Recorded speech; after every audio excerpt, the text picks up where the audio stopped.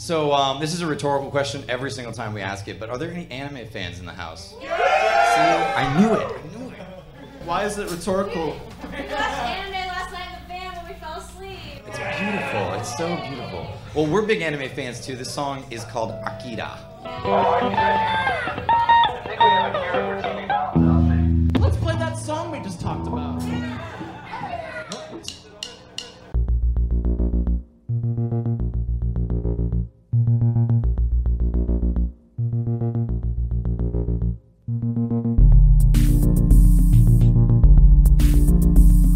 Everything is ready, my darling. Do not be afraid. Soon we'll be together again. This sandwich tastes as dry as hell. L-O-L-L-I-P-O-P spells lollipop. Why don't you just go hand out parking tickets and leave me alone? Stick to something you know about. Listen, my daughter was about your age. Then she met a guy like you. Now she's dead. You still believe in ghosts, P-Brain? He's a closet! Don't hurt me, please! Don't keep me waiting for those onions, Herman. This is all the whiskey you possess? Everyone out of the way of the bulldozer! Hello and welcome to Hello, This is the Doomed Show. I am Richard. Folks, this is very different. This is what I like to call moderately self-indulgent episode. I'm joined by Sam. Hello, Sam. Hello, everyone. I am Sam. And Sam is my friend for many years. And he's also the drummer and singer and all-around hype man of GYROJETS. I thank you. I do prefer hype man more than drummer or singer as far as what gets printed on my title in record sleeves. So I want that to kind of go forward.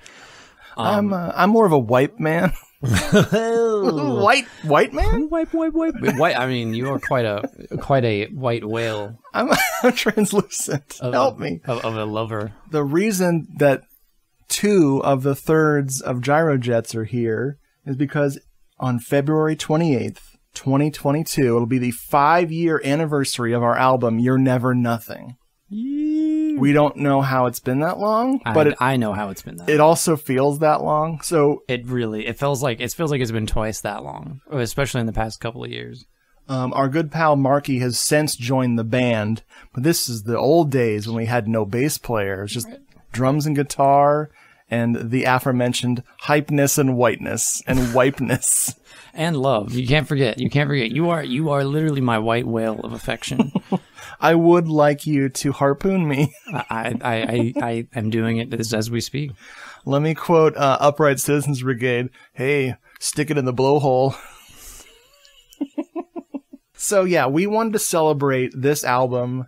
I still have some CDs left. I know people out there all hyped about compact discs, right? I think that's the new thing. That's cutting edge technology. It's sweeping the nation. But yeah, dude, we freaking self-produced this freaking CD that I'm holding in my hands. And we're going to start with the history, though. We're going to get into this. So, GYROJETS, this is also our 10-year anniversary as a band. Indeed it is. Which is even weirder. I don't know why it's even weirder than the 5 years. Like 10 years is nuts. Right. Yeah. I mean, especially like I don't know. I feel like there's it's been a whirlwind of different life events in many different capacities for both of us.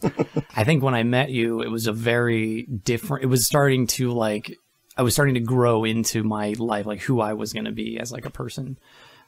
So, you know, I feel like, and you guys were like, I feel like you were well into your journey, especially with like you and Lietta and where you guys were. It was like, I don't know. I feel like it was the creative outlet I think we both needed to try to curb a lot of the excess friction I feel like we were feeling. The year was 2011.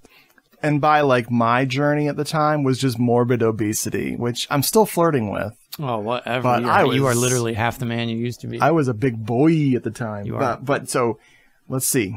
Our mutual pal Ryan was doing a film project for his class, and he needed somebody to make sure that they didn't get kicked out of the library to film it.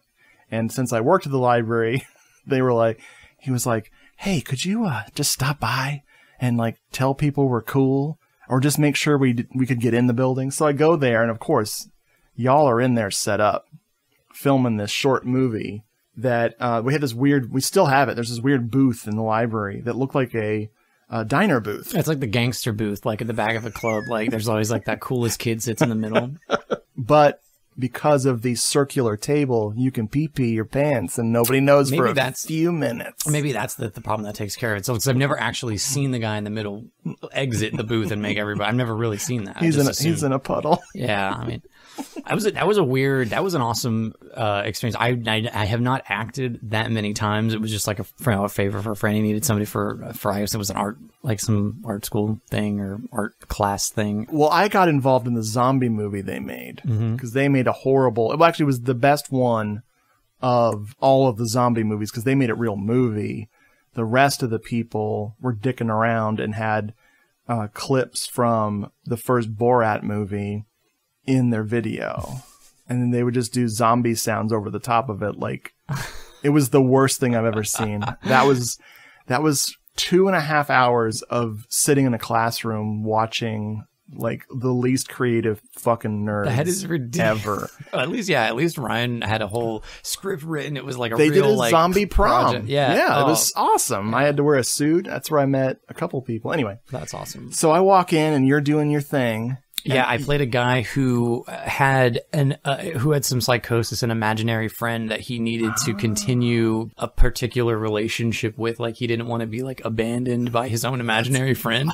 And I'm trying to think of like how sad of a character that really was. Like, what was like, who hurt somebody to write a character that's so sad that his own imaginary friend is abandoning him? See, but all he has to do is go on a killing spree in the last reel, and you got an A24 artsy horror movie. You're done. I think it was a much more deft, like, I think I'm probably even misremembering the purpose of the character, but it was like it was a weird, like, everybody has their own mix of sadness and aspects of life, like, in their own ways. I think I remember Ryan explaining that to me. Yeah. So we talked a little bit, and I think the next day or that night I added you as a friend on Facebook. Folks, there used to be this thing called Friendster. Sexting. What did you say? Sexting. We definitely were our own unicorns. So, and then I found out you're a drummer. And back in the day, now you can't find bass players. We were lucky to get Marky. Now bass players are hard to find. Sorry, bass players, if you're out there trying to join GYROJETS. It's too late. Position filled. We got a stack of apps, but we're not even looking at them. A stack of ass? Apps. Oh, yes. I mean, I course. guess you can think of it like, you can think of it like that. I do. So on my outline, I've got, as far as how we came to be, I got all in all caps, bro meetings, comma, he heard I were a skin slapper. My mouth just made the weirdest sound when I laughed. I don't know. I hope the microphone got that. Yes. So I started interrogating you about drumming, and you were in I almost said rockabilly, but you were in a surf rock band. That's correct. Yeah. Tidal Wave. And you were not overly thrilled about being in that band. At first it was fine. It was fine. Yeah. But then, there was just like, you grow apart, and then, it's no big deal. I was in Ladies of Death Row Swimsuit Calendar. I'd been in that band with Nafa forever. Yep. And I think I had just started maybe playing keyboards in Twisty Chris and the Puddin' Packs. That part I can't remember the timeline. A couple of practices. But you and I jammed. I drove out to Land O'Lakes, and we jammed, and it was awesome. And so we kept doing that. Yeah, I think at that point I had made my bedroom like a full, like I'd put all the egg crates back on the wall in my bedroom. Yeah, yes. So it was like a weird DIY, but oddly well sounding room. Yeah. And I was really like amazed when you told me how long you'd been drumming at the time. And you were like, "Yeah, I've been drumming that long," and that my jaw dropped. I was like, "How the hell are you this good?" Like, this is amazing. So luckily you didn't know, you still don't know that you're too good for me. So I'm sticking around. Well, I'm writing a book on how to plateau for a decade. So like I don't feel like I'm Is it the really Richard that Glenn different. Schmidt story? No, definitely not. I feel like if anything, iron sharpens iron. I feel like you got me into the more like electronic aspects of things, and I feel like you have a depth of knowledge of music in certain genres that I don't have. So I feel like you're bringing a lot of that to the table, and I think that helps. I don't know, facilitate like input from both of us in different styles. That's what's fun. You and I have a few things in common musically, like that we listen to, but it's like a huge gap. Like you have stuff, but I'm like, I don't know what that is. Right. Yeah. We fork off in like very different directions, but we fork off together also. We're forkers. We're going to fork each other. We jammed, and then we met at a gig. You were playing in the surf rock band, and I believe Nafa's band was playing or something. Right. And we were watching this crazy progressive rock band. Rexer Trefkin. This was at Skipper's, right? Yes. Yeah. This is at Skipper's. Dude, that place is awesome. Which GYROJETS have never played there. Ladies of Death Row never played there. It's like this. Our in was this like Tuesday night's new band night. And we blew it. We didn't get to play it. So they'll probably never do that again. But anyway, we were like bonding over this prog rock band. Yeah, they were so fun. Yeah. And that's like really got us going. And that's sometime in 2012, we were like, let's do a band. Yeah, let's just figure, let's just jam and see what follows. Because we had jammed and we had a few little tunes that just kind of came out. I record everything. Yeah. I record all that shit. Yeah. So I think that's what made it more like serious, because like I had also before Tidal Wave or whatever, when I was just like learning drums and stuff, my roommate Luke and I had an act, and we had, we didn't really play out anywhere or play to too many people, but we definitely just got the basics of like what it is to write a song and jam it out. I mean, we weren't like musically notating it or whatever. Like, I mean, we both took band back in the day and know how to like read music. And Luke, just to say, in case he ever hears this shit, Luke is a fantastic guitar player. Yes, he is incredible. Like, I was seeing him play, I was like, oh boy. Like, I would love to have him in the band, but then I would just unplug my guitar and let him do it all. Yeah, He's I feel so like he always has parts. Like, he's a really proficient guitarist, and but he's like knows how to like settle on something. And like, I'll sit there and hem and haw about something. Yeah. Like, if I jam it out and it feels good, that's fine. But he always has like, I find it hard to write, and I feel like he doesn't have that issue as much. And he kind of helped exercise that jam muscle. I feel like that has been so key in like writing our songs. Yeah, and I'm really bad about. I'll come up with parts and write them down, and because I don't read music, I write down the notes of the chords, and then flash forward 3 months later when I get that notebook back out and go, yeah, let's start that one over, because I don't remember what this is. So 2012, we start trading names back and forth. Right. You and I in Messenger trading band names. I remember that. And we came up with a few gems. I remember Faux City Locals. I still think that one is my favorite. That's going to be a song title. No matter what. I still think that one's my favorite. That didn't get picked. Only Nero. Yeah. Rigid Parts. That was yours. Sure. Yep.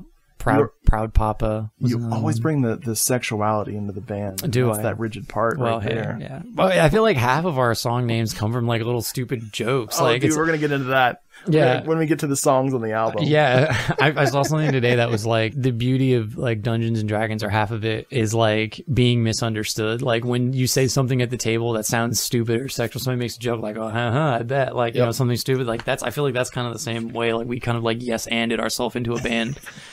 Like, so we played our first shows in the woods. The first show was 420, 2013. Yeah, 420, brother. And we played with our buddies, Power Cosmic, which is Luke and Ryan and Sean. And then we played 7 days later. We played in the woods again. That was the death of my Monotron auxiliary output. Unfortunately, it still works. It still sounds good. But the first gig in an actual nightclub, June 28th, 2013, at Pegasus Lounge, with, listen to this lineup: Twisty Chris and the Puddin' Packs, Anti-Anthropics, Damn Silverback, and Before the Fire. the frickin' Korn band because they were new metal and the dude had a huge, but they were good. They had long, But with the dreads guy. That dude had the biggest frickin' Korn tattoo on his leg. It was, and he put his leg up on the monitor. It was like, yeah. Right. I remember that now. Dang. And that show I must was have blocked it out. great. Well, we didn't go That was on a fun until 2. Right. Yeah. That must have also been why. But I remember enjoying Damn Silverback, and They were great. And was it even Anti-Anthropics? Was it just Marky? It was and the Kyle. No, it was the full. And it was everybody. It was the full Anti-Anthropics. So it was Kyle, Marky, Father Donahue. I believe that was them. Oh my God! Because these kids, they were like 17, 18, and they were smoking all these old dudes because we're all old and tired. Yeah, there wasn't too many people at that show that played that fast type of punk. Like there wasn't any bands at that show that played that type of punk, like that fast. Like, and it was a crazy night, and I danced my ass off for Twisty Chris because that's the thing about that band, they make you dance. Oh yeah, and they're so fun. I expend all my energy dancing for them. And then when you and I go on at 2 a.m, I'm exhausted. Right. We play like all but our last song, and I lay on the stage because I am done. And I hear Chris Pack yelling at me, "Get up, you pussy!" I was like, I ruined myself for you. Yeah. Well, Twisty Chris is like, I put on a full suit and I did 7 dance numbers. Like I am Elvis and I was also, you can't hang with this. I was also 300 pounds, so whatever. We got paid for that show. So our first gig at a club, we get paid. Bizarre.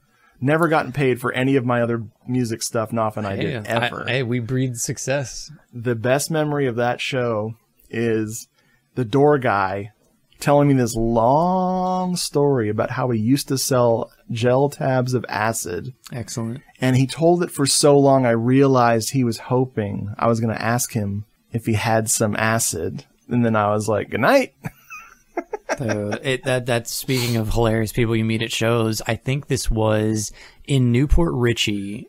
What was that bar over there that Insomniacs. Insomniacs. I remember the guy like aggressively hounding me after we got off stage. He was fucking wasted. Humongous dude. Like he was like towering over me. And I think I was on the stage and he was still taller than me. And he was like aggressively trying to get me to jam with him. Like as far as like, hey, yeah, your guitarist, man, he doesn't seem to like, blah, blah, blah. He doesn't do this. I do this. And I'm like, dude, like, do you want to make out or like, do you want to get the fuck away from me? Like, can you please just leave me the fuck alone? That was the night when they followed me to the car. Lietta's back was hurting. And so she had filmed us. And then she went, ring, moshi. Lietta is asleep in the car, and I am gathering up the gear and packing up the car, and these guys are talking and talking and talking, and they said the most amazing thing ever, like, dude, your band reminds me of Crass. And I'm like, damn, honored, because I love Crass. Like, that's like, thank you. I'm like, anarcho-punk all up in here? Thank you, because you suck, but you don't care that you suck. And I was like, oh, cool. Thanks. And then the dude was trying to volunteer to be our bass player. Oh, yeah. And when that wasn't working, his drunker than he was buddy, he's like, but this guy's the bass player. He's like, yeah, man, I just need a bass and an amp. And I'm like, so you're a guy. You're just a man. You don't have a bass. And they were talking and talking and talking and talking. I got really uncomfortable because there was 4 of them at this point, and the 4th guy who walked up looked like he had just smoked some crack. Like he looked. Well, I mean, it's NPR. So. It's Newport Richie. He didn't look sickly, but he looked very intense. And so I was looking at these guys, and I said a phrase I have never said before in my life. I said, yo, I gotta bounce. I've never, before or since, sincerely told someone, yo, I gotta bounce. Excellent. And they're like, oh, man, you're going? I said, yeah, my wife's asleep in the car. And the dude said, Marky quotes this all the time. The dude said, hey, man, you gotta choose between punk rock or your marriage. That's like unintentionally like really inspired, I think. I love it, dude. I honestly, I can't figure out a way to rebut or refute. That was a great night. Pearls of wisdom. So immediately we started recording, and right. We had enough songs at that point to where we were like, let's do an EP. Let's start doing an EP. So I had experience recording Knopf and I for years with the old 4-track. And so I was determined to record these songs for us. And what I had is a digital 4-track, the Porta Studio, the DP004 Tascam. Yep. And it had 2 inputs, so it's technically a 2-track. So drums through the mixer get crunched down to one mono signal, guitars in the other. So I suppose I could have gotten more creative, but I was also terrified. And this was back when I didn't know about noise reduction, because, room sound is good. You want the sound of room, but what you don't want is that room sound on the drums, the room sound on the guitar, the room sound on the keyboard, the room sound on this layer of vocals, etc., etc. Now you have the noisiest recordings ever. That it doesn't even sound like tape hiss. It sounds like digital noisy garbage. So these recordings of our songs, all of which, except for Whore's Glory, ended up on You're Never Nothing. But we were so proud of these songs. We would burn them onto CDRs, and we'd draw on them, and I had old manga that we were donating, so I'd cut up like the shoujo manga and make CD covers. It was so easy to just like throw them out at shows. Yeah, we'd have a CD party where we just sit around and cut stuff up and glue it together and shit. Oh yeah, and we had your lovely wife make us amazing stickers and art. Yeah, Lietta's always drawn our art. And those songs, according to my notes, those were the original few songs we had. That sounds about right, yeah. Yeah, and this was 2013, 2014, and we just played those songs we were so prolific for me as a band, because as far as amount of playing, as far as amount of gigs shows, goes, yeah, for sure, me too. Naf and I were in a band for 13 years, and I think we played 9 gigs in 13 years. We still don't play enough, especially with the pandemic, but, we played a lot for me. Yeah. It was weird. I almost got into, like, the zone with it. Well, and it's that thing we can always come back to. Like, and that's how I've always viewed the band. Like, and, even if we're not, like, regularly cranking out, like, recordings or new songs, it's like, it's still always that thing that we could just go and play somewhere and just rock a gig really quick. And, like, everybody seems to have fun because, when it's like a local band, like, I don't know, if we had, if everybody knew our album or something like that, it would be different. You know what I mean? Yeah. We can always just go and, like, it's not like we're playing the same stuff every time, but, we can put together, we have enough of a catalog to put together, like, a fun little set to mix it up. And because we're like a local band, everybody's just going to just be in the moment with us. Yeah. They're not going to be worried about what song we're playing. They don't care. And we're kind of weird. Our songs make people go, what? And our stage presence, and especially our banter, made people really confused. Yeah. We confused the fuck out of death metal bands. Whenever we play Brass Mug, we'd play with a death metal band, and my favorite compliment I ever got from a death metal dude was, "Yeah, that was different." So, because we're punk, but we're so not the trappings of a punk song. I do feel like it's DIY.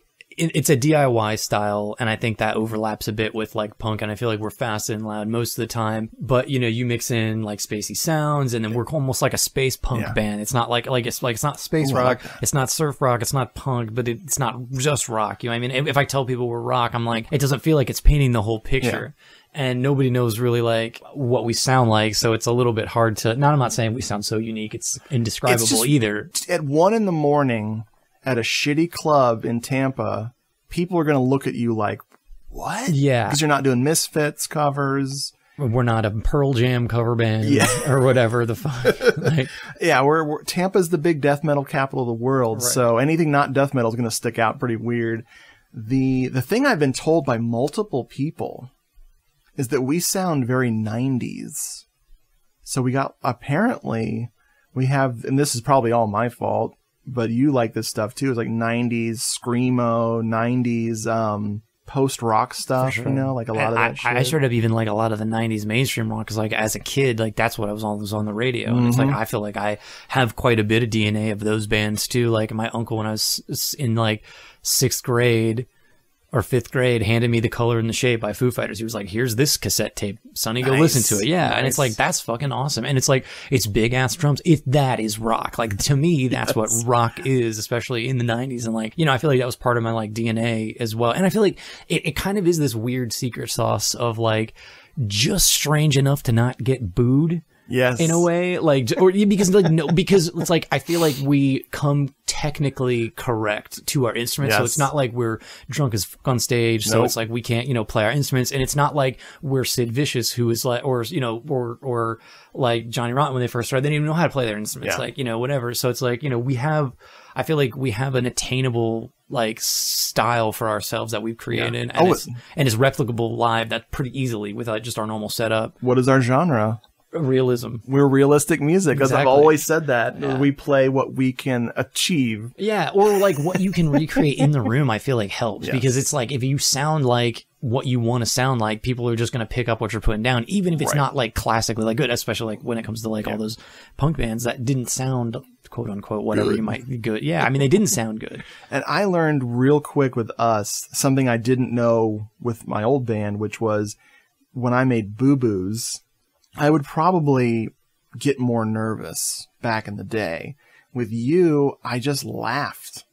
Whenever I'm smiling or laughing, I am fucking something up. And you know, like they always say, "Oh, the audience doesn't know." And I'm like, well, have you heard what I did though? You know, like yeah, but they don't know what you're trying to do in a way too. That's kind of becomes what we were saying. They know. I mean, you know, it just depends. Because like the way you do, I mean, the way you laugh it off, or the way you even play it off. I know some people just like, whatever, they don't even flinch. They don't even make a reaction. And I just emphasize it. Yeah, you know, I mean, it just depends. And I feel like but it all looks like you're having fun. So I think that's the difference. Like, it doesn't even matter. They're not going to know anything as long as you look like you're having fun. Especially when they're shit faced. Right. Yeah. And that's the best, is the drunk people that come up to you and give you like this speech about how you're the best thing they've ever seen.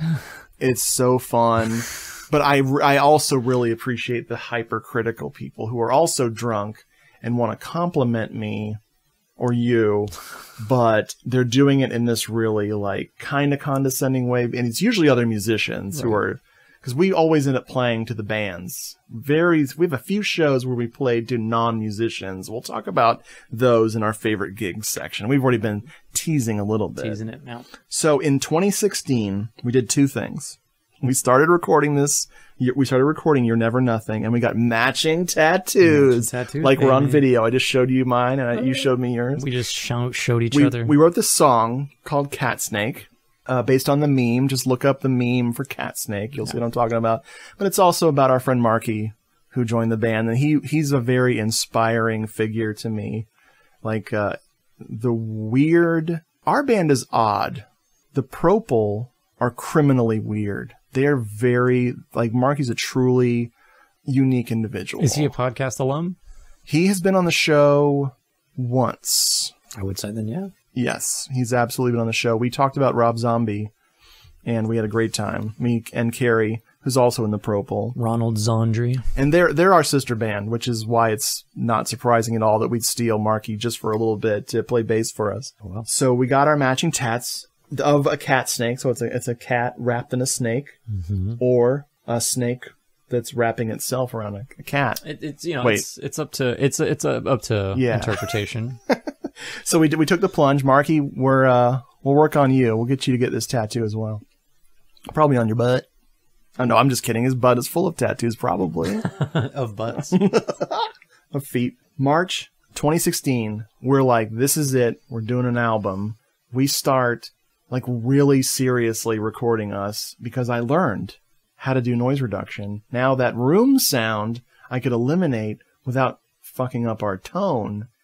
And folks, I don't mean to toot my own horn, but this album we did with the same setup we did all our demos on somehow magically sounds amazing to me. In my car, which is always the hardest thing to do, is to get it to sound good in your car. Now, folks, when I say amazing, I mean amazing for a recording that we did ourselves and paid exactly $0 for. Very, very cheap recording. I might have bought us microphone cables, new microphone cables. Everything we did was with existing equipment I had. my equipment. Existing.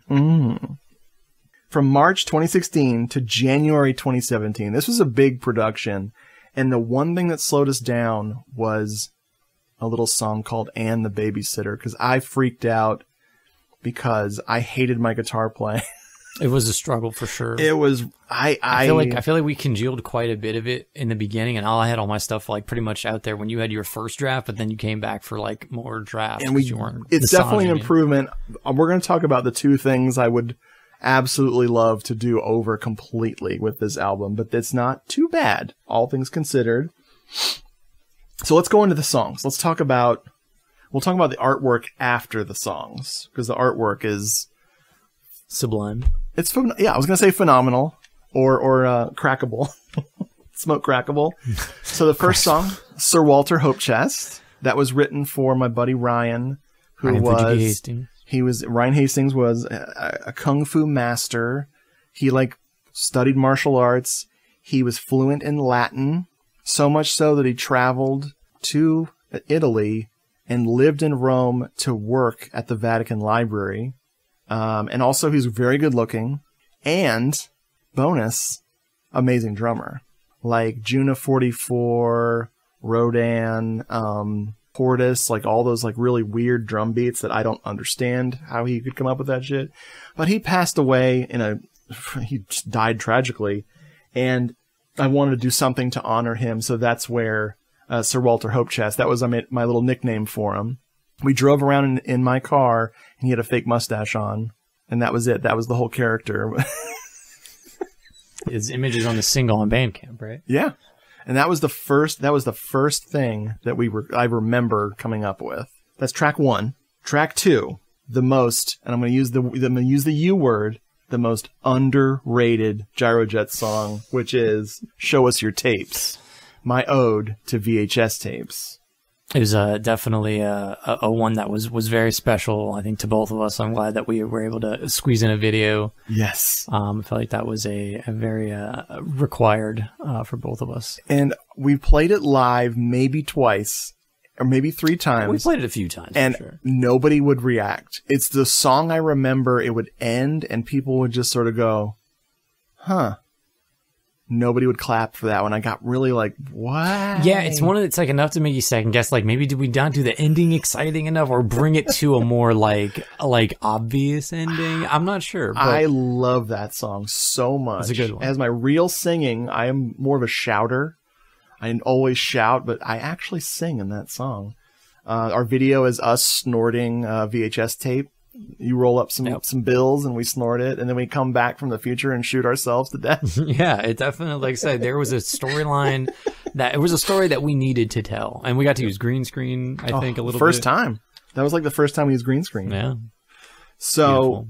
Next up is track 3, Ghost Pizza. Yep. This is one of our old ones, one of our early ones. The first time I used a capo, I actually put the capo on G.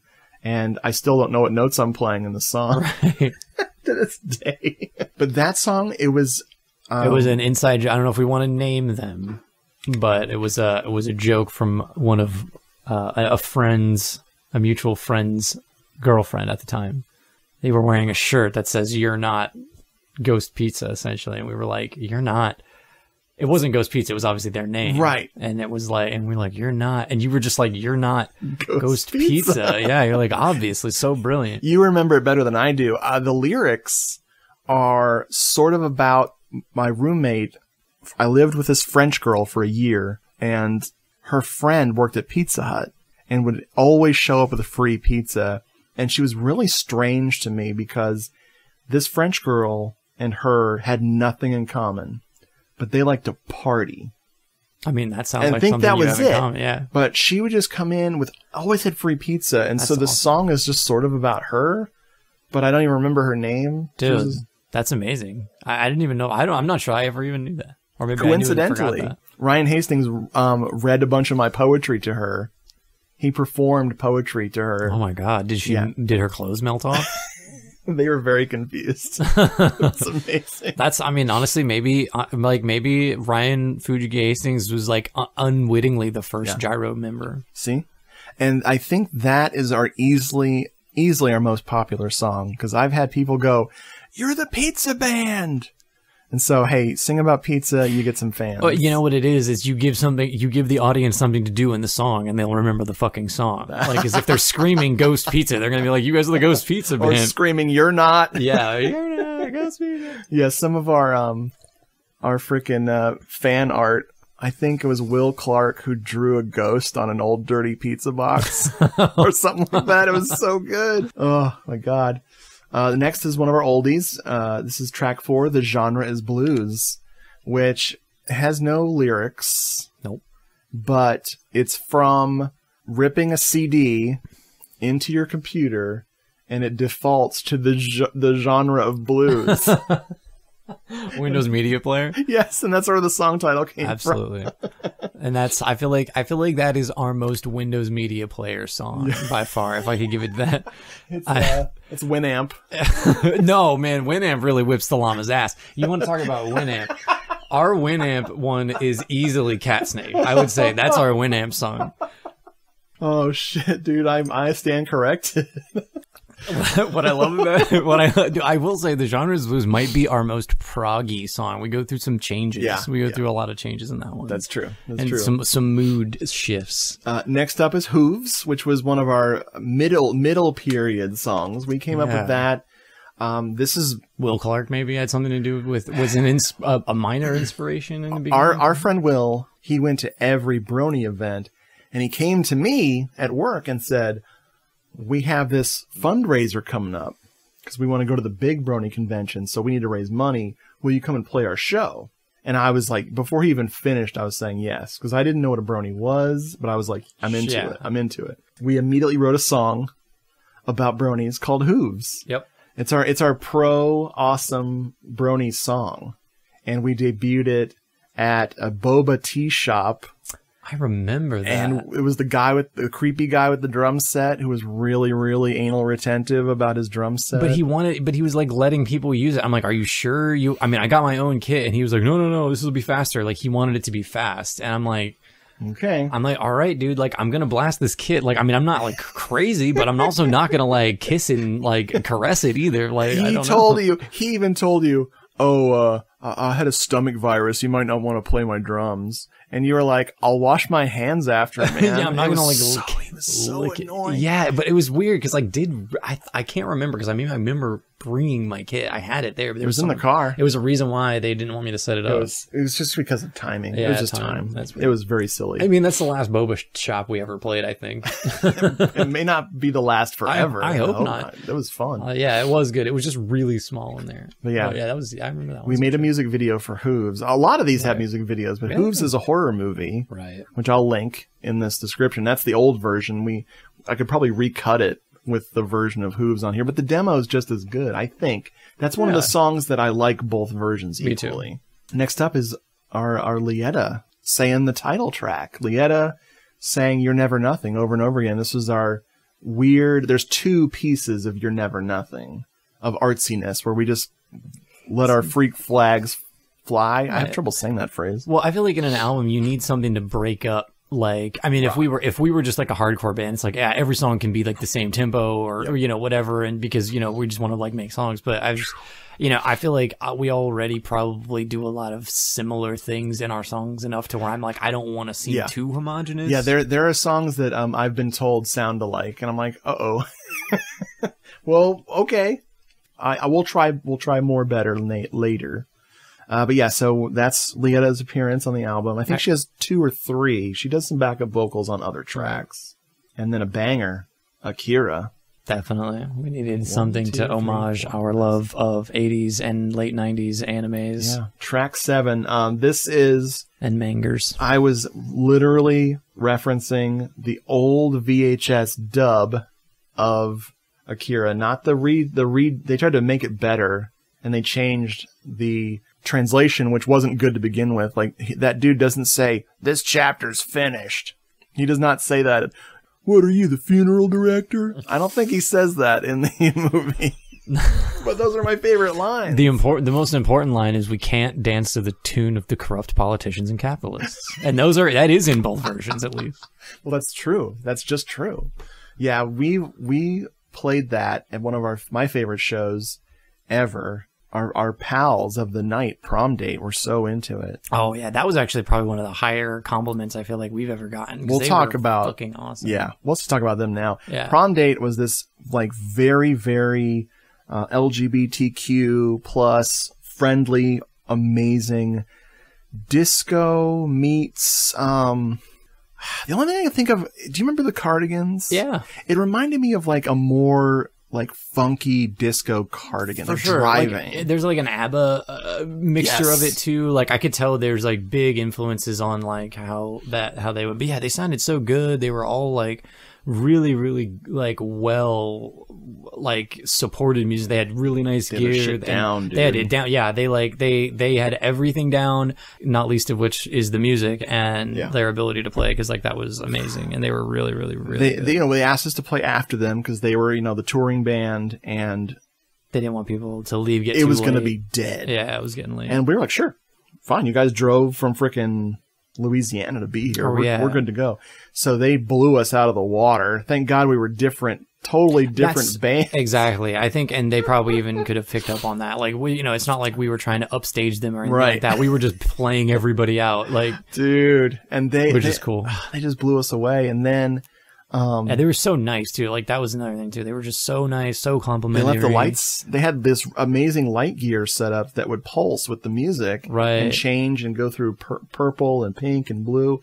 And the venue, which was called, it was an art house, the Venture Compound. Yeah, that place already had a chandelier hanging up on the ceiling. CRTs everywhere. Projectors.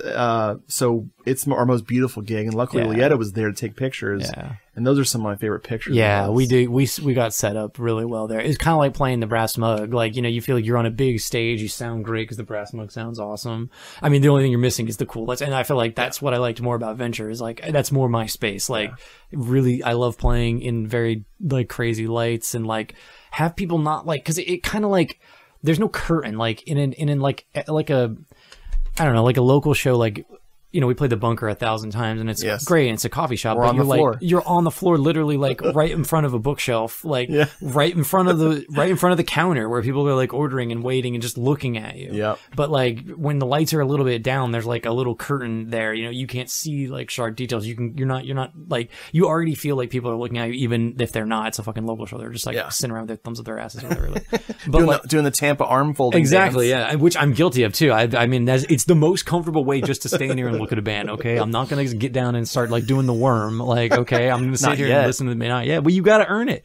You gotta make me want to, dude. You gotta earn the worm. Earn the worm. What was I saying? I don't even know. But yeah, like I feel like that was, I like the low light kind of deal, and I feel like our Brony show was really good too. That's in my list. Yeah, big ass stage, awesome lights. We got to like. I feel like all of that sets like a barrier that I feel like is valuable at at least a local show. I mean, I went and saw Tool the other day, and it was like, you're never gonna get on that scale, but like that's like the holy grail. Like he like Maynard is far in the back. He doesn't even have a light on him really usually. So crazy. I'm like, that must be so comfortable. Like, just because he's got two stages, he gets to walk right. Probably like he doesn't even wear shoes. Probably, I don't even know. He just walks around in a perfect circle. Good job. That's why I feel like when I go to see Steven Wilson, like he literally comes out, he's like, I'm wearing the most comfortable thing I could possibly wear. I'm not wearing shoes. I have carpet everywhere, so it's like comfortable. And I just walk out and I rock you for like 2.5 hours. I had never heard of him. You taught me about that guy. I just always want to be like comfortable on stage, but like it is cool sometimes to like branch out. But people want to know when we're going to get to Italian horror, and it's right now. And the Babysitter is my ode. Stronzi. To frickin' Anne from The House by the Cemetery. You helped me make this come alive. Like, this song is one of my favorites to fuck up and not play great. And restart. We restarted. Just start over. I mean, I always have ideas on how to play it better than I did on this album, and we did too. The hidden thing is when we're singing the like the ahs stuff, is I go, I suck. I kind of slip that in there, but then again, it's from the perspective of Bob, one of the most hated characters in all of Italian horror, who I relate to. He is singing it, so he's like, I suck. Yeah, Bob will tell you to embrace the suck. I've sucked myself dry tonight. God, you're so lucky. You have to teach me your ways. I'm very limber. But yeah, that is a lot of Chase. Our buddy Chase has gotten us all those gigs at the Bunker. It's his favorite song. We played Anne, and he danced to it for his movie that he didn't finish. He had this whole movie he was making, and it was supposed to be like him having a psychotic break. So he danced through the entire song, and he just did this like crazy interpretive dance while he was a little drunk. I wonder if the project got too real. Maybe it got too real. It was too real. I was like, I don't really want to actually have one, so let me just put this down. There you go. Next up is an old one, Slurpees. This was one of our original songs. I have performance anxiety now with looping, so I'm a big pedal guy. I haven't even gone into my whole guitar pedal spiel. I love delay pedals, reverb pedals, octave pedals, and especially loopers. But now I have this thing with looping where I second guess my timing. Also, my favorite looper died. The old Line 6, the DL4, died, and I refused to buy another one because that was my fourth one that I had to buy, borrow, and steal just to get that thing. They're so expensive. And I gave up. I finally gave up. But now my thing with looping is I'm like, hit record, play the piece, and then right before I should hit the loop, I pause for a second. Or I do it a second too early so the loop isn't in time. And that's my new thing, which is why we don't play Slurpees anymore. It's very sad because that is one of my favorite things we've ever done. It's also a difficult part because I'm not playing to give you a downbeat during that time, so it's kind of like maybe I could, if I could click the collabs or something, but that's confusing. We've done some shit where we've tried to work it out, and I just keep goofing on that loop, but we'll figure it out. And that's so that opening guitar part of Anne, that's the thing I'm like, when I'm listening to this album, I don't want to frickin' do it. The loop on Slurpees goes on way too long, and I should have condensed it because it's a 7-minute song. It's 7 minutes. Mm-hmm. And I'm like, you know what? It could have been 5. It could have been 6, but yeah, whatever. And I would not change it, but I wish that at the time when I was editing it together, I just had this like, years from now, you're going to be sick of this shit. And now I'm like, so close. The thing I want to talk about is the music video for Slurpees. It was one of I think the last videos we did for this album. Yeah. And the reason I don't like this music video has nothing to do with you and me and Marky and Carrie and like all the work we put into it. I had this brilliant idea where Marky and Carrie they're aliens from planet 711 and they don't speak English. They have their own unique language of hand signals, and then I subtitle their conversation.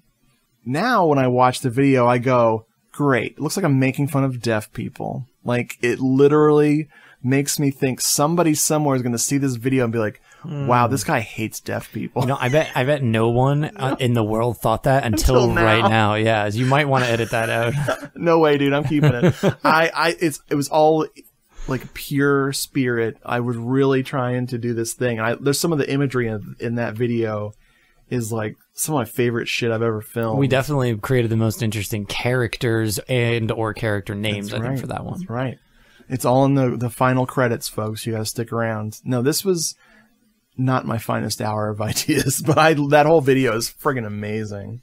Carrie was still full of little Melody. Right. Melody hadn't been born yet. Right. But she's technically in the video, I guess. That's right. The first video she's been in. Next up is the song that I think sounds the best recorded-wise on this album, which is Gun Help Is Help, which was another conversation we were having about... It was a yes and title, for sure. And we were doing this. We were talking about someone bringing a gun, and they thought that was help. And we were like, well, gun help is help. And now I'm like, after all these like freaking horrific mass shootings, I'm like, now it's our anti-gun song, when before it had meant nothing. It meant nothing before. Now I'm like, fuck guns. Bleh. They're definitely they're not helping. They're not helping. That's pretty. But that song has a bass line that I learned. I'm playing it on guitar, obviously, but when I was taking bass lessons back in the 90s, that is actually a bass line I learned that I still play on guitar. in our song. Did I mention there's no bass on this record? I tried. There's a photograph of me. I took a picture of the bass. I had the capo on because I was trying to play bass to Ghost Pizza, and I failed miserably because I'm not a bass player, which is why we have a bass player now. Next up is another oldie called Napoleon Broplex. That's our second song ever, I think, that we wrote. Damn, and that has a crazy loop part in it too that I can't do anymore because I screw up the loop. It has me doing finger tapping. I remember on that. the guitar. I never finger tap anymore. I gotta bring that back. Napoleon Broplex is just about bro culture and like dude bros being assholes. Has no lyrics, so it might be our peak. How would you not know? It might be. It sounds like it was our technical writing peak, at least. Oh, it is a complicated thing. It has that Russian like, dun dun dun dun dun, and you're doing marching beat. Oh man. Oh yeah, for sure. See, folks, I told you self-indulgent. You didn't believe me. I was actually going to ask: aren't most podcast episodes at least somewhat, slightly self-indulgent? I mean, why should this be anything? Yeah, but we're trying to set a new record. we're just doing our thing. Okay, here's the big, not the finale. I guess this would be the finale. Cat Snake. Yeah, we talked a little bit about Cat Snake earlier, and yeah, the lyrics are literally, there's no such thing as trying too hard, and nothing is too clever. Yes, and nothing is too clever. I forgot the lyrics. That is like my mantra because that's one thing we try to be an unhipster band as hard as we can because we don't dislike something because it got popular, and we don't like stuff just because it's obscure, and we love nerding out on the shit and like comic books and just anything that like movies, anything that's like nerd culture that you're so wrapped up in that it makes you happy. That's sort of what it's about. And it's also about Marky, of course. Right. I mean, it's about doing your own thing. I feel like that's kind of the spirit of the band. And that's what makes things seem hip, I think, in a way. Because if you're forging your own path, you're looking ahead, you're not checking behind you or to the side of you to see if approval is gained or if it's important or not, and I think that's kind of how we are. We're not beholden to, we need to get an album out every 2 years or we need to do this or we need to play a show every year or whatever. Oh my God. I'm perfectly happy coming over here and just blasting out some jams, like getting just the cobwebs loose from like the week of just like, going to work day to day and stuff like that. Yeah. And we're slow with learning new stuff, and we were doing pretty good as far as my track record. We've played over 35 shows, I think, or in that range, which is... That feels crazy. For other bands, 10 years means they've lost count of how many shows they've played. That happens. I was in a band... Which I technically had. I was in a band that we could never get gigs because we were hideous. And now it's like I'm in this band where we're confident in the songs, because Ladies of Death Row, we were playing half ideas. We didn't even know what we were going to do half the time. Our darkest hour being me on stage, fully mic'd through a PA system, making a song parodying Prince's songs. And all I had to do was rip out a couple of Prince lyrics while Nafa played funk guitar and Chris Pack played drums. What happens when I get on stage? Blank. Complete blank. All I could think of was Raspberry Beret. So me for like 3 minutes just going, Raspberry Beret, and long pause. Raspberry Beret. It was humiliating. And I was like, dude, we got to have a plan. So now when you and I are going to do something stupid, usually during our banter, at least then we could stop and play a real song that we know. Yeah, for sure. And I feel like we have certain things like songs where we can set up a show. Like Cat Snake is like pretty much like the closer. Yeah. So like if it gets to like a weird awkward phase, it's like and then we'll just end the show and people will be like, oh man, they just blasted out. All right, thank you, good night. All right, fine. They forgot. Everybody's always happy when it's over, even if they like the band. They're like, all right, I guess let's leave. They forgot we talked for 4 minutes between every song. Because we like to talk to people. It's always fun. And we're always with our friends, and so it's always this friend thing. I always want to get like a couple laughs, even if it's like stupid. And they're not usually that cheap, but like we'll just make like just funny things or like, self-deprecating humor is always I always have the history of the nightclub. Whenever we're playing a club, I have the secret history, which I make up on the spot, like Pegasus Lounge was a Civil War donkey hospital. I remember that. I remember coming up with that. And like the whole place was like, what? I like to introduce us as different things, like, and I got it from this stupid band. I can't remember. It was like they were a duo actually, and they're not stupid. They were awesome. They were opening up for a couple, like a touring band I had seen. They would like introduce themselves as like the guy comes up and he's like, "Hi, we're Woody Guthrie," and he points to himself. He's like, "I'm Woody," and he points to his drummer. And he's like, "That's Guthrie." And then they just start like I don't know, and he just like lets it die, and then they just fucking rock. They just like they come in with like this like this really humongously heavy rock for just like a two duo, but it's very classic and it's very like Southern or whatever. Yeah, it's like that. So like I always like to introduce us as like Laurel and Hardy. I'm Laurel, he's Hardy. We always do something crazy. We always have some weird shit like. I'm Manola, he's LeBlanc. All of our footage that we have is us talking to the crowd and making stupid ass jokes. That's great. And it's what you want. So the last song on the album is You're Never Nothing Forever, and that's our reprise or reprise. I don't know how you say that word. Where Lietta comes back, except it's not Lietta, it's me and you going, "You're never nothing. You're never nothing." we were trying to find the key in the recording, but we were like, how is it like, because I mean, I don't know what key anything's in. It's just we go by ear. Who knows? I remember a brony chick asking us, or I should say a Pega sister came up to us at that show and asked us very intently about like, things about charting music, and I was like, I literally do not write music down like that. We have it's just all in our heads. And she's like, well, what key do you guys play most of the songs in? And I'm like, I don't really tune my drums to a specific key. You'd have to ask the guy that plays notes like over there. And I would be like, sure. I would just laugh and be like, I play so much shit in E and like A and B. That's it. Like E, A, and B is like the secret to our whole band, which is totally good. Except when I'm playing the other notes. Yeah, I mean, I need every note. I would actually move You're Never Nothing Forever before Cat Snake and then close it out with Cat Snake. That would be the director's cut. Yeah, dude. Let's talk about this artwork real quick. Lietta, of course, drew the artwork. We've got, which I find very funny, is the You're Never Nothing monster girl. It's a girl creeping behind a monster and whispering in his ear that you're never nothing. And Lietta went out of her way to make this look like an old comic book panel. So it's got the ink, the 4-color. Yeah, the 4-color dot matrixy looking ink. Mm-hmm. And now when I look at it, I assume she's pegging him, like, but still with the same message. Well, and at the very least, her name might be Peg. Exactly. You've got us on a bumper car that's in space on the back. And the inside, dude, the freaking collage, I forget about the collage. And it's always weird pictures of us and like shows and just beautiful. But the big thing I love is this Japanese horror girl. I'm pointing at it like it's on camera. The Japanese horror girl, you put that in there. Do you remember what film that's from? Because I have two ideas. No. I think Houseu, maybe. I wish it was Houseu, but this is whatever it is great. But I think this picture of you makes me laugh.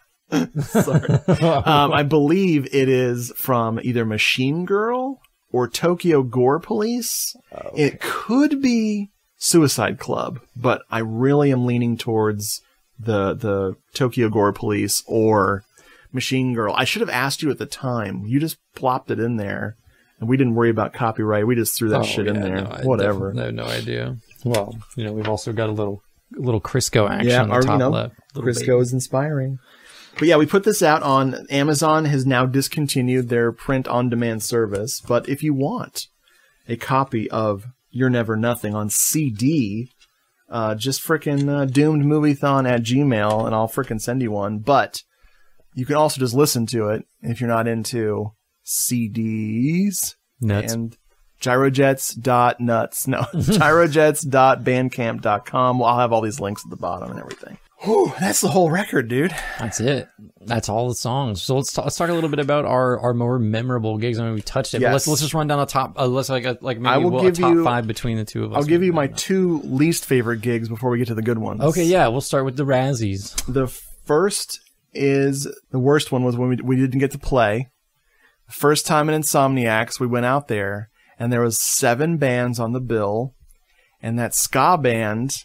Right before the place was going to close, they rushed the stage with their gear. They weren't even supposed to play that night.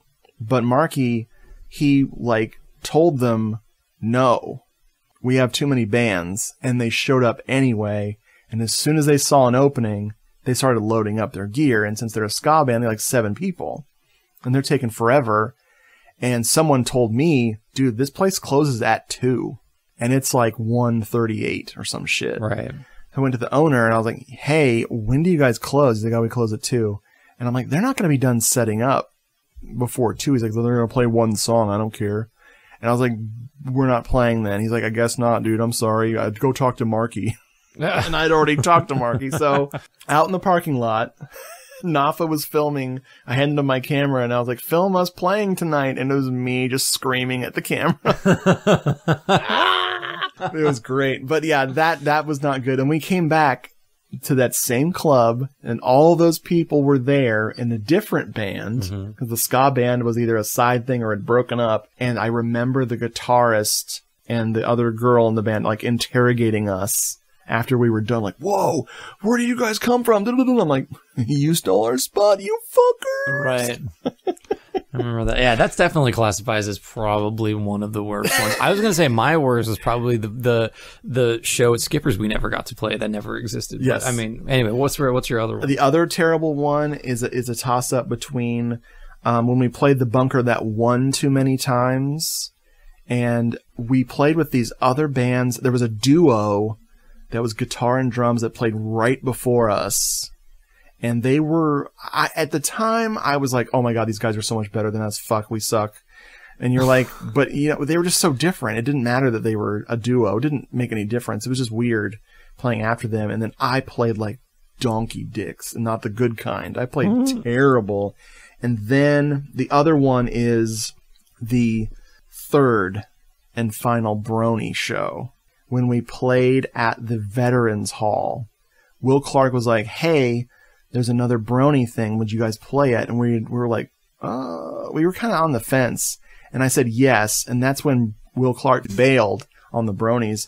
So we showed up and we had no one to talk to. I remember that. It was you and me talking to each other. Yeah. And nobody else. And then we were like reminding them that the band was here. Yeah. And the PA was totally the most worst setup ever. And I'm not an expert, but the monitors are for you. They should be pointed at you. But the monitors, all like 4 of them, were on the floor in front of the stage facing the audience. So you and I couldn't hear each other. Yeah. We are not a band that depends on that. But also, I had long sleeves on and a tie. And instead of being smart and tucking my tie into my shirt, my tie was literally laying on my guitar strings. And worse, they turned all the lights off and I had sunglasses on. And I am one of those amazing guitar players who looks at his fucking guitar or else he's lost. Because I don't play in the dark, people. So I just played even worse than that bunker show. It was the worst. It was the worst. I don't remember thinking that we sounded bad, but I do remember thinking that show was not that fun overall. It was just not a cool place, and there were no other bands too, so it was just like, we don't like this too much. Like it was just like, you know, like, and people there were not, they're not there for a band. Like a band was there for them, so it's like slightly different of a relationship. And we weren't the cover band who played the songs. Right. That's the thing I've never been good at, is learning songs. So, like, learning other people's songs. I can learn our songs. Well, even if we did, I'm not going to learn Brony songs. But even if we just did one, even if we just did one, that wasn't just a song we wrote to praise Bronies. But we never did that again. We were also never asked to be fair. That is true too. Yeah. And what's a favorite? I might have felt differently about learning at least the opening to Friendship is Magic. See, that would have been great. But now I'm like, do our own version. Just make it not like sarcastic. Right. Well, now the show's like 20 years old, so like, and now it's ripe for reboot. What is What are some of your favorites? So, I didn't actually have too many poopies. But I definitely, that's right. But I had some good ones. I really liked Mario's Barrel House, even though it was the hottest fucking day in the world. But we got to play Toothpaste Toast. We played Cat Snake really well. And I feel like we also played Show Us Your Tapes at that one too. And I was like, it was really awesome. It was right over the bridge in St. It was like a nice summer as fuck. That was good. We played to a bunch of biker chicks. Yes. Dudes. No bathroom. We got there and the kitchen was closed because the guy who ran the pizza part of it had to go and work at their other store. So they locked down everything but the outside bar and the patio that didn't have any way to lock it. And we played with Wide Stance. Wide Stance, yeah, they're and awesome. Those are great guys. Yeah. They're in different states now. Like really? they didn't, but they were awesome. I love that name too. That's like one of my favorite names for a band. Chris, the drummer, is now in Human Error that we played with. Cool. And I love Human Error. That's him and his son and their buddy. Oh yeah, that was at it wasn't Emeralds. Emerald? Yes. Yeah, that was a good show too. I remember one of the chicks in the other bands were like, she had to be like separated from that kid because he was like a shirt off, sweaty Johnny Rotten style, and she was like, "What is this?" I got in trouble. I got in trouble that night. You and I both got yelled at because he had taken off his shirt and he was like, "Who wants me to take off my fucking pants?" And we all went, "Yeah, take off your pants." And a girl turned to you and me and was like, "He is 16 years old." Well, she was the one that was like, oh my, what is this? She was like, that was the girl that was like, she was like a little bit of like, she was like, I think older than me. She felt like a little older than me, but she was like, that was the girl that was like talking about him like, well, who is this? What an asshole. Yeah. And so he was joking. What? I know what happened. Someone corrected her. And then she felt guilty. Right. And then when someone else, okay. It was, and it wasn't, it was just one of those awkward things. It was, like, dude, I hate social awkwardness. I never forget that stuff. That'll be on my deathbed. I'll be thinking about that. Yeah. That show was amazing though. The one you mentioned. I really liked the Emerald one too because we sounded, that wasn't my first time playing Emerald. I'd played there a couple times a couple times total, but I always felt like you're also on the same level as the audience. You can't see. And that place was packed. It was packed. It was like one of the, like, I liked it because there were just so many fucking people there. Now I'd have a freaking COVID panic attack with that many people. It was wall to wall people. Right. And my biggest regret about that night was just leaving too early. I wanted to stay for the other bands, but it was just like, oh my God, because it's a haul to St. Pete. It's like I parked 9 million miles away, and that was like so stupid. Yeah, because you had to carry all your gear. Mario's Barrel Pizza, whatever it's called. Mario's Barrel House. Barrel House. I call it Mario's Pizza Barrel. And that place, that's the only time my tube amp, which is now long gone, worked perfectly. I sounded huge. Mm-hmm. That was like the biggest amp night. Honestly, I think all my picks are really St. Pete because I like that Local 662 show with Panda Paradox. Oh my God, they were so fun. Yeah, they were awesome. The sound guy fucked them over so bad. It was one where like a bunch of our friends came out. They had great beers on tap. We watched pretty much the entirety of Jane and Silent Bob Strike Back in the bar because it was playing. I love it. Everyone warned me about that sound guy, and then he made us sound incredible. And then as soon as Panda Paradox came on, because they were very 80s dream pop kind of sound, and they harmonized, and they could not hear each other. Yeah, and their vocals, we were a little more DIY. We were on his level, maybe. I felt so bad because their vocals were off all night, and they were so good. They were so good.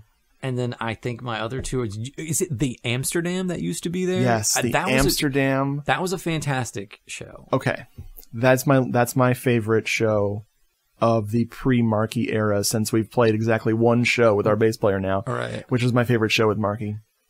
But Marky was there because we played with the Propel, and we played with Yatavio, and we played with the guys who got us the gig, Lobster's Hero Shack, and Lucas and his buddies. So it was GYROJETS and Heroes together because people call us HeroJets. HeroJets, yeah. Chris Pack, like, he's designed my favorite, probably one of my favorite stickers. It's literally a hero with two 747 wings on either side. I fucking hate that sticker, dude. It's so good. I just like it for the dad joke. It's so good. Like, and I know, like, it's probably, I don't know. If I had a stack of them left, I'd be good with it. I'm gonna try to find some. They were a little pricey.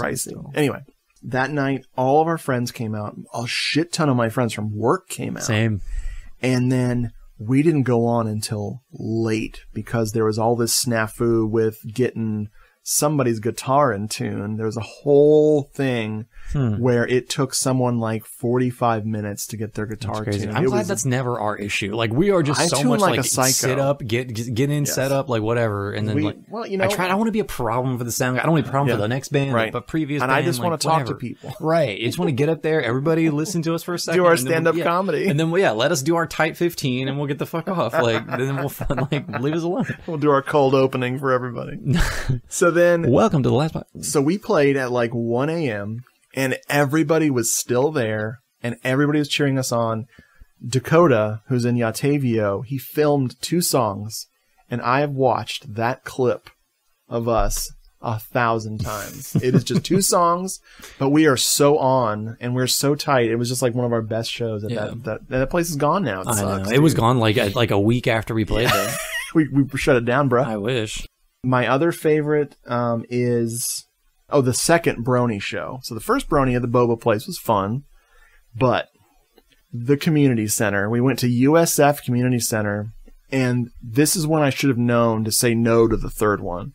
They could not get the microphone system of that whole place going. That place it was a stage with curtains. It was for plays. It was for, they probably would do like, the little kids come out and do the Nutcracker or some shit. It was just there could have been 14 of us in the band, and there'd be room left over. Right. It was it was probably the biggest stage we'd ever played on. Luckily, somebody brought a PA system, so we had mics for vocals. Right. That was it. But that really was it. That place could have rocked, but it still was fun, and it was just such a weird experience for me to be playing like what looked like a high school play. It looked like I got flashbacks of like a talent show because there was a bunch of kids sitting around that were like, oh, what the fuck am I watching? People were literally dancing to us that night. That is important. Will Clark was a hype man. He was there. He was dressed as a banana because it was a costume night. Right. And I was wearing my fake tuxedo t-shirt and my tuxedo jacket that the sleeves are too short, so it didn't. You look like it was like a too small, like John Candy-esque kind of deal, yeah. Fat guy in a little coat. I had a top hat on. I still have that top hat. I think Nafa gave me that. And we killed that shit. Mm-hmm. And that drummer... We made something out of nothing. That drummer was there again. And he started showing off when you set up your drums. He just got on stage and started doing all his licks, like playing the crazy shit, like kind of like acting cool. And I was like, dude, you're a good drummer, dude. You don't have to prove nothing to this guy or me, or you're awesome. And we just had such a good time that I should have known never to go back to that group of people, especially without Will there. Right, yeah. That third one. At least Will would have taken care of shit at the other. Like, he was like, I'm going to turn the monitors towards you guys. Right. So. Just so things work out. And of course, we talked about the Venture Compound and Prom Date. Yep. That was really good. Yeah, that's probably like my second, probably either my first or second favorite show, I would think. I mean, I don't know. Yeah, it's tough. It's tough to say. Do you remember our heckler from the local? What was the name of the club? Local 862. Local 662. Local. Do you remember the heckler and what you did? I don't think so. Okay, this is great. So we were like, "It's our last song, everybody!" And this guy at the bar screams out, "Thank God!" And Ryan was there, who introduced us. Ryan was there, and he glared at the guy. Like, you got to look at him. And so we played our last song. And then when we got off the stage, I don't know if he told you or you asked him, which guy was that? Which guy was that? And you took our set list and you walked up to the guy and you go, "Here, man, I thought you'd want to have this memento of the night." And the guy's like, no. And you're like, "But you loved us, right?" And he's like, "Okay." And then you walked away. Wow, no, I do not remember that. I must have been really pissed off at that guy. I never do that. So awkward. That was another gig where the place was full, but they were all at the bar. Right. And it was so fun. Nobody was really watching. Oh my God. That's fine. Whatever. But it's like, I don't really have patience for someone who's just gonna it's obvious he wants here's the attention you ordered, sir. Whatever. Would you like to get up on stage? Hey. Everybody sees themselves in the limelight from now on, every now and again. Dude, we did it. We have talked about You're Never Nothing. We've talked about the secret history of our band. We got the recording guide here with all my notes. This is so good. I'm glad you saved this. I save a lot of shit from our. so Yeah, good. I needed some sort of like tactile memory recallers. I needed to kind of plumb the depths of the cobwebs of my mind. Sam is going to be back, folks, because Sam and I, we've been talking about this forever. We wrote a song about a little movie called Pieces, which luckily we half released, and now we're going to fully release it like a sickening release in the back of an alley. While we were in there listening to that music. Because Marky plays bass and sings on that one. So we're going to talk about the film Pieces. We're going to friggin' do it up. So Sam will be back. And dude, I just want to thank you for hanging out. Thank you for having me. I feel very perfect girl for being allowed on. Dude, I have seen parts of your body that prove to me you are the perfect girl. Well, Nudie Puzzle is my world. Oh man, you know our songs. I know that. I know at least like 2 lines of one song at this moment in time. Well, folks, really thank you for putting up with us, just reminiscing about this band that we've done forever and we've committed to with these tattoos. So we're going to keep going. I think I've understood finally how self-indulgent this episode really is, because I'm sure listeners don't have as much of a frame of reference for a lot of the things we've discussed as you and I do, but that's okay. I guess that's the self-indulgence. I'm going to put you on the spot. Okay. What song from You're Never Nothing would you play at the end of this episode? I have an idea of what you might say, but what would you go for? Oh man, it's just a hard one to kind of put out there. I would say either Cat Snake being the ultimate closer. Yes. We have talked about it. Yep. But if not Cat Snake, I think it needs to be And the Babysitter. All right. See? Look at that. I was going to say Ghost Pizza, but that's a good one too. I think we'll go with Cat Snake. That's a perfect way to go for it, and it'll inspire people to start their own bands or ask us to stop talking about our band. I'll never nothing you. Bye, folks. Goodbye.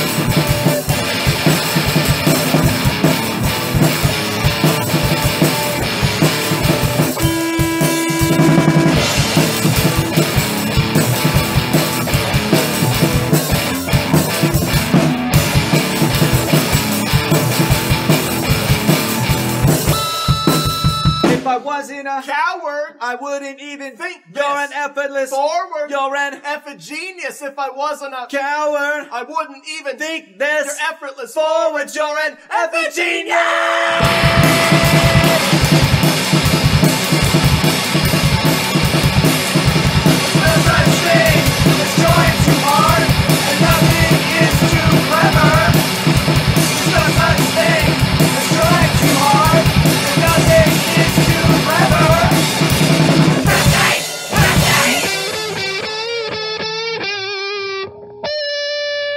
Yeah, well, I'll probably go with the first take. All right.